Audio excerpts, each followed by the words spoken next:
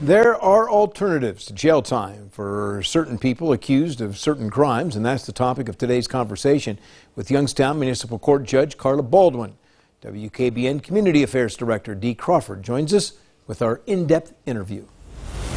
Thank you, Judge Baldwin. As we continue our conversation about the biggest challenges, let's talk about the various courts systems that are available to you as alternative programming. So at Youngstown Municipal Court, I'm proud that we now have 3 what we call specialized dockets. So those are dockets approved by the Supreme Court, which allows individuals who have suffered from drug addiction, from a mental health disorder, from if they're a victim of human trafficking. The court now has 3 specialized dockets that an individual can plead into. And so I'm proud to preside over our drug court and veterans court, and Judge DeSalvo presides over the human trafficking court.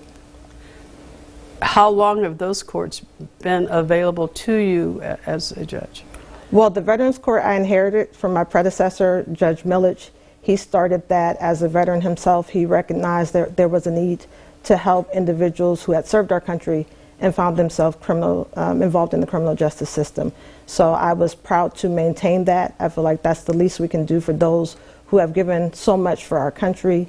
And then it was my goal to start a drug court when I ran. And so thankfully, through the support of our community leaders, agencies, and the support of City Council and the mayoral administration, we were able to launch our drug court in January of 2020.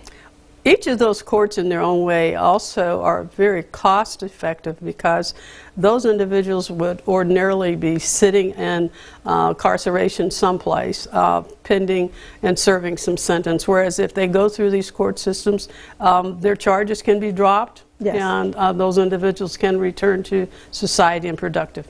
Absolutely, and that's the goal, because I always tell people, once you're in the system, we have you. We want to keep you at the misdemeanor level. We do not want you to go on, and we do not want you to come back.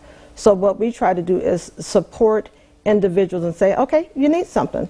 Let's give you the resources, let's give you the toolkit, and then let's teach you how to apply it so you create a new default. And that way, when you leave our program, not only are you clean and mentally in good state, but you're ready to be a good neighbor and ready to be a good employee and a good dad or a good mom. And it's worth it. It is definitely worth it. Within the court system within the city of Youngstown, how are you basically funded? Well, we are funded by the city. Okay, the city funds the court. The court is not self-sustaining financially, but our budgets go through City Council like every department, and we get approved every year. And then our court has also been successful in applying for grants. So drug court and veterans court also receives additional funding from our federal government.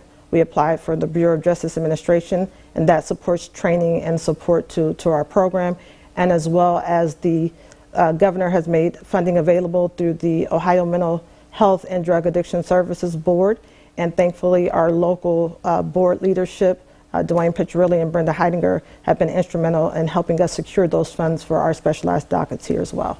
We're beginning to see more and more of the term being used and an expression of what's taking place as trauma, victims of trauma.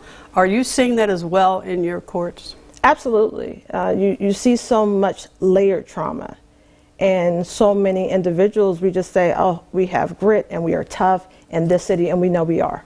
We have some amazing individuals, but a lot of that is just learned trauma. You just learned how to carry this monkey on your back, and you recognize once you get into the system, once you get some help, you don't have to live like this, and life doesn't have to be that hard, and that there are resources and amazing agencies out there who want to help move our community forward. I want to thank you, Judge Baldwin. We continue our conversation with the judge tomorrow at First News at 5.